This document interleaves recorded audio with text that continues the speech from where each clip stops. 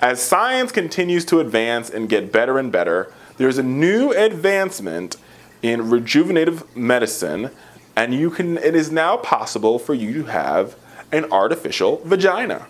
Yes, it is true, America. A recent New York Magazine infographic and a new study found that you can now, this is done by Wake Forest. Wake Forest is sort of putting this all together. You can now have an artificial vagina.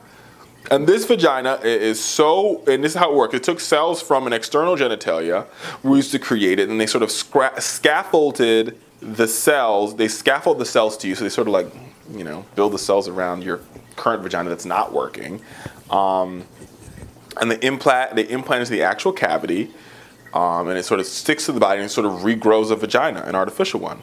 And 2 out of the 4 women who've gotten these new vaginas are able to menstruate and have sex and have orgasm and all the things that a vagina does, which is amazing. Science at its best. Science is making sex better for women and helping women get new vaginas.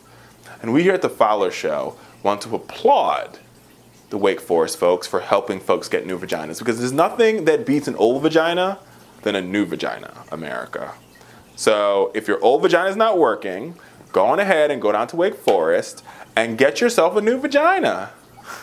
Let me stop. I'm having too much fun with this story, but I think it's awesome.